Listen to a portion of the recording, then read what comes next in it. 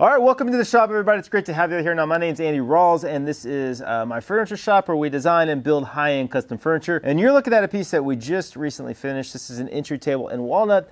This table kind of functions as a display place for a large bronze statue.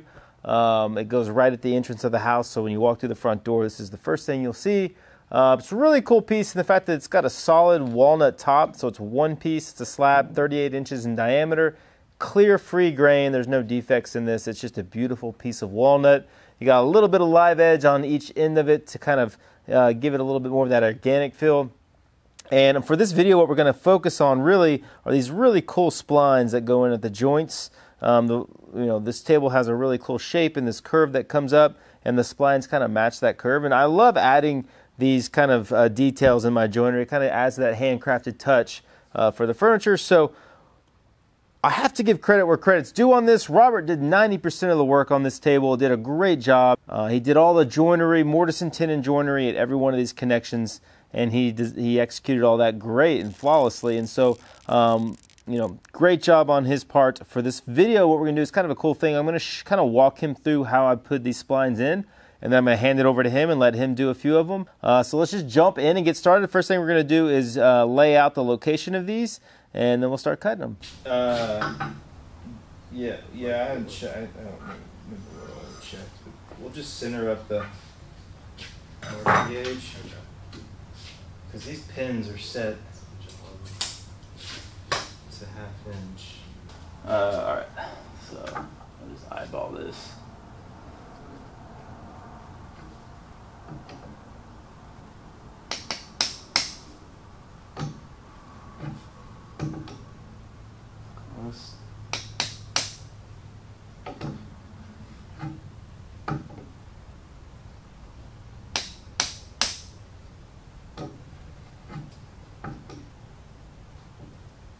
Got it.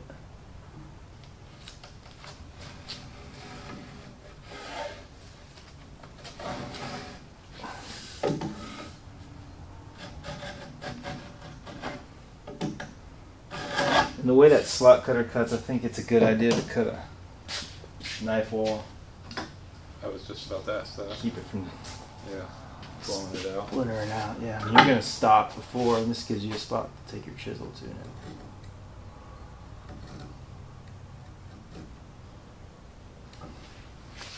Do you notice the difference when you hit the end grain as opposed to the edge? No, it wasn't a whole lot. It wasn't a big change.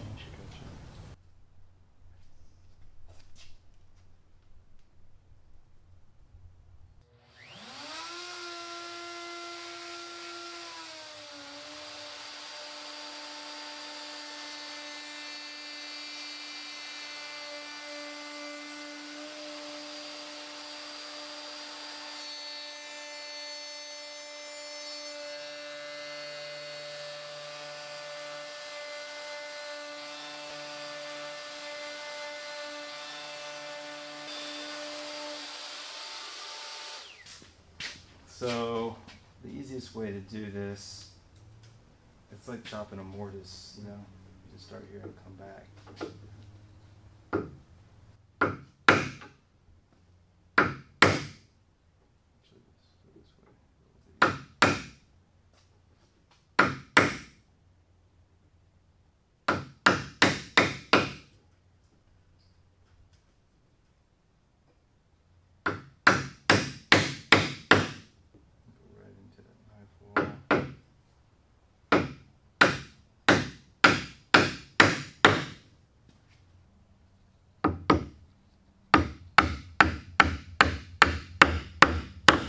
I feel like doing a mortise by hand is more fun than doing a tenon by hand. But you can do a tenon by hand a lot quicker. I feel like, Well, yeah, you probably can. Than a mortise. Once you figure out, and if you're in like a fairly soft wood species, you can cut a mortise pretty quick by hand if you really got the technique down.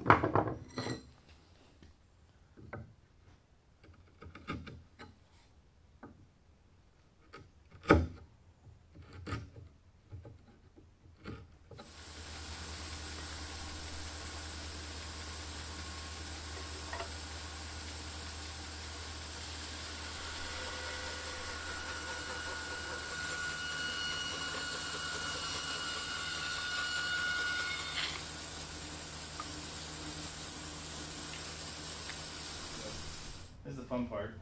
And planing live oak, which surprisingly works really well.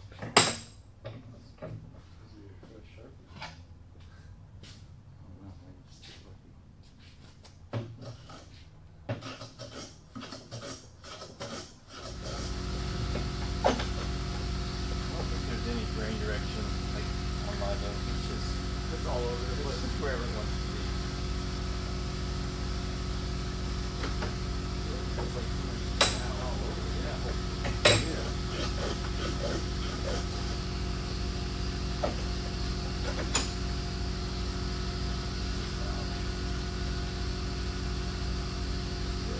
Definitely quick.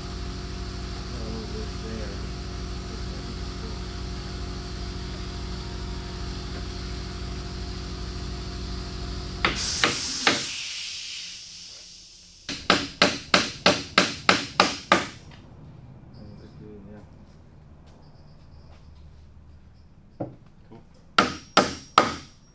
Seated in there before you mark it. Yeah.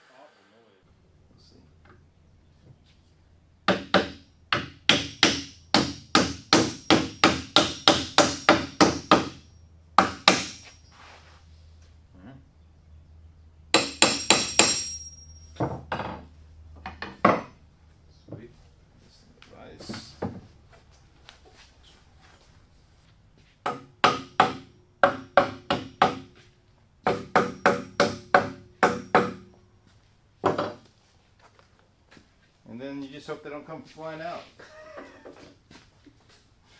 They won't, I promise you.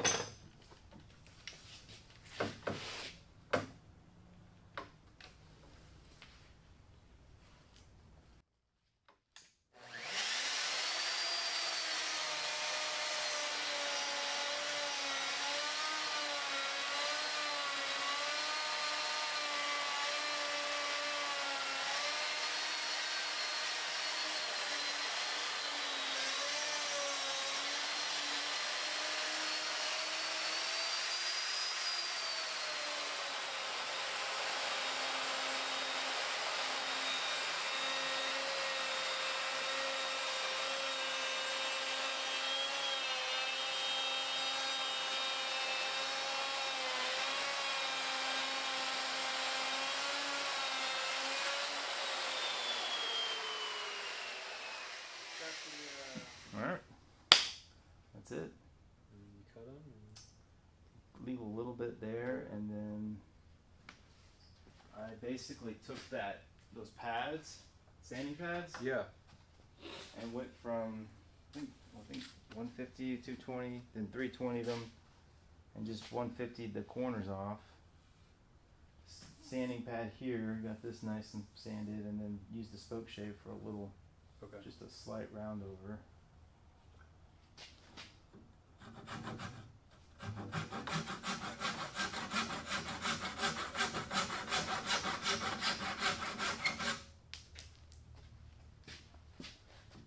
And then I took a little steel wool and just polished them up.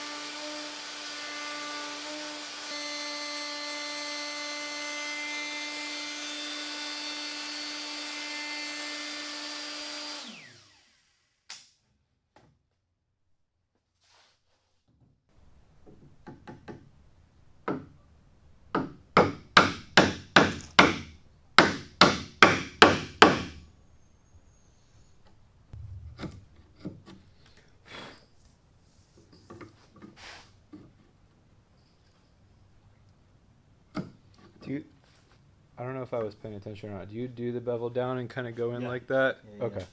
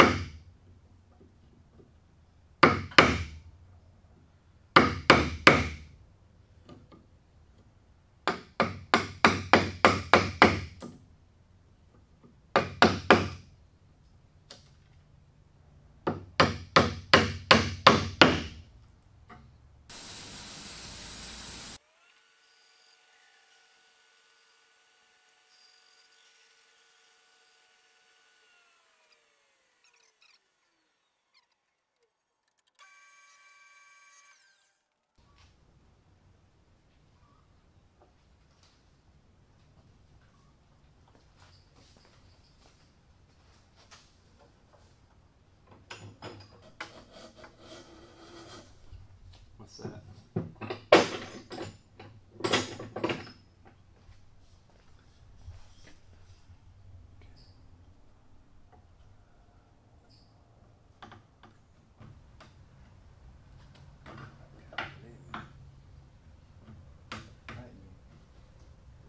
Try going in like this. That one went so well.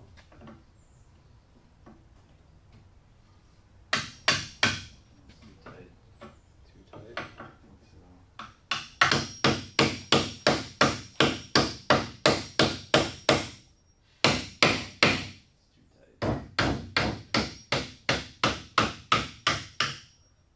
It's too tight. Just a little more off the bottom. It looks pretty. Yeah. Yeah, I think it's just taking it off that edge. It looks like it's a little fatter on that side.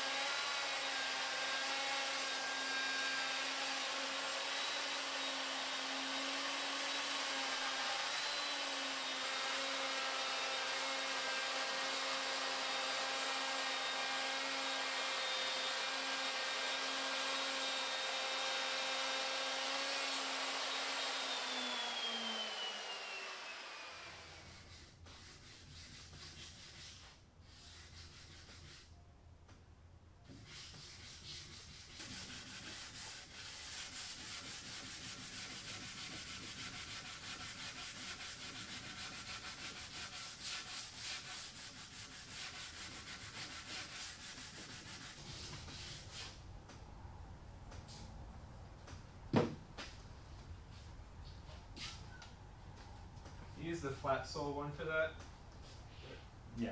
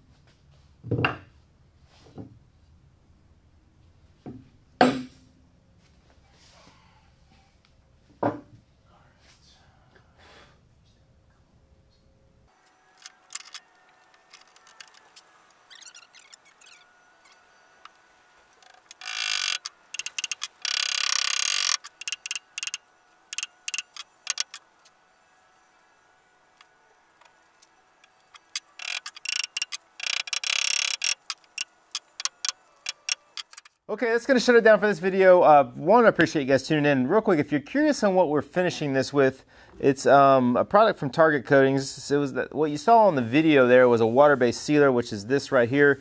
And then we top coat that with a couple coats of their conversion varnish. It's the EM8000 CV. This is a product we've been using. This is satin sheen. We've been using this for probably 5 or 6 months now, and I really like it. It's got a lot of good protection and a great look to it. So no sponsorship there, just happy to share their product. You know, go ahead and support them if you want. As always, appreciate you guys tuning in. Shoot me a comment. Let me know what you think at the table. Hope you enjoyed some insight into this process. And if you want to help support this channel and the content we make, we've got a Patreon and we've got merchandise for sale. So you saw some of those t-shirts in the video as we were wearing those. So help support the channel. Go get yourself a t-shirt. Thanks again for tuning in. We'll have some cool content coming your way, so stay tuned.